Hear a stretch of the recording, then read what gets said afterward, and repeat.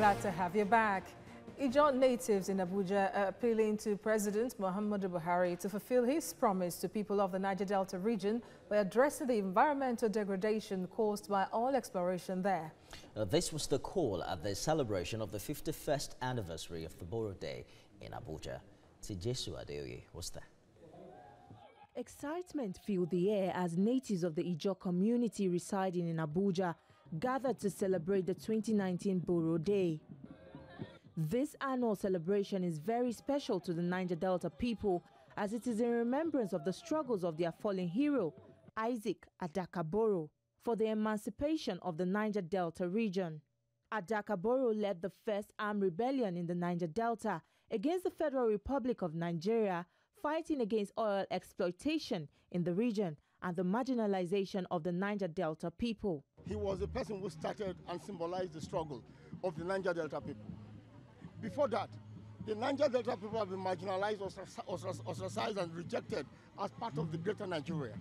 But now with this fight, today, we can celebrate and say that we have come of age. Apart from the oil exploration, Boro did so well that the Ijaws nation was able to get at least 2 states. We are part of a river state. It was through its course that we were able to have river state created. And we also had Bayelsa created.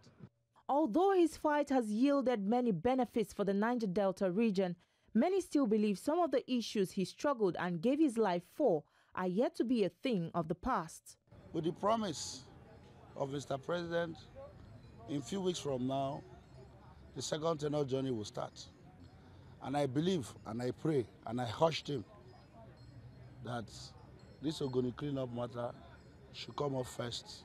The federal government should still look into the issues of the Niger Delta and to see how they can improve development in the Niger Delta. Go to our rural areas, people are still suffering from water, pipe-borne water, people are still suffering from internal road network, electricity are not there. You know, those are the basic social amenities. And that is what government is supposed to do for the people, for the citizenry. There were a lot of activities to mark the day, such as the Ijaws traditional war boats demonstration, singing and dancing, all done in honor of their fallen hero, Isaac Boro.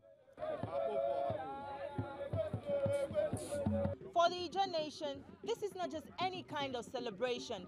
This day is considered very sacred. It's a day they reflect on issues that binds them as a people, and this symbolizes the struggle for equality, fairness, and justice.